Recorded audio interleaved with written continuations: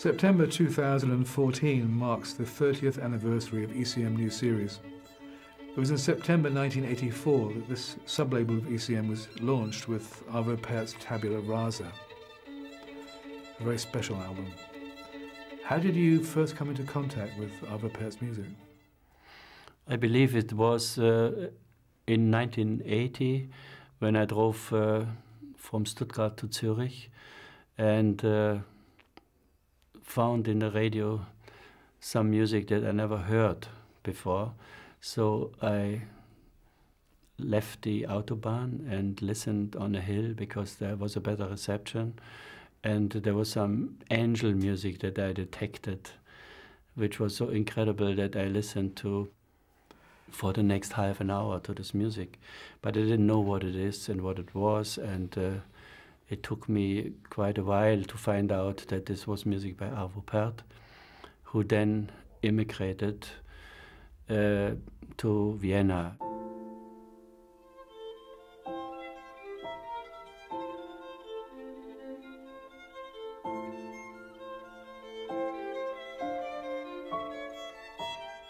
We met in Vienna and discussed the possibility of recording together. And we thought about different musicians, and of course Guido Kremer was already the person that made the first performance together with Tatjana Grindenko in Tallinn in 1977. This was actually also the tape I heard in this radio broadcast from Radio Yerevan. So this music was already existing, but we had not a recording of Tabula Rasa, of Fratres. And I suggested to Arvo Pärt, who also know Keith Jarrett, to make this recording with Keith Jarrett and Guido Kremer. Keith Jarrett I had in mind because of his recording with Gurdjieff that we did before. He had the pulse, the understanding, and for this kind of choral, chordic music that Arvo Pärt has written. And in fact, Guido and Keith never played together before the recording, so we came together in the studio in Basel with a new sound engineer that I've never worked with. It was Mr. Wildhagen, whom I admired a lot for his recordings at Deutsche Grammophon. And we made this in one night, and it was actually a very, very rewarding and vivid and electrifying recording that could never be repeated afterwards. And they played never together again.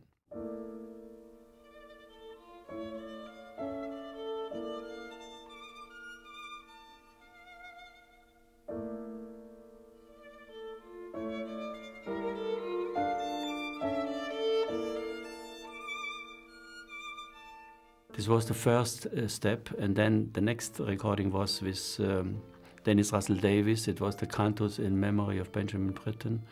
Then we recorded with the cellist of the Berlin Philharmonic another version of Fratres in Berlin, and made the montage and the mixing with Tabula Rasa, which existed as a live recording from Westdeutsche Rundfunk in Köln. And we made edits and some sound retouches, and then brought it together. And it was actually quite a spectacular sound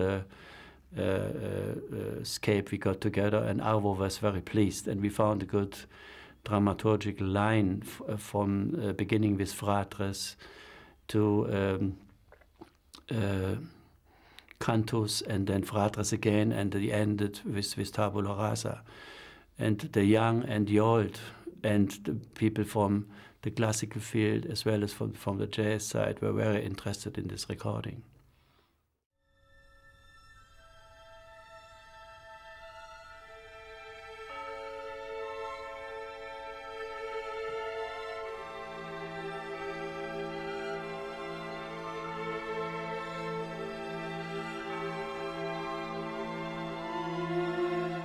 You'd previously had Steve Reich on ECM, you'd recorded Meredith Monk. Why did you especially feel that a new series had to be instigated for the Pärt music?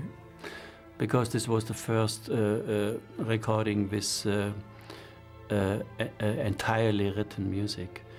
And I thought with this special kind of project, with this very yeah, one could say at that time, mysterious composer who was not known in the West at all. This could be something to celebrate. And so we started a new series, and I'm glad we did.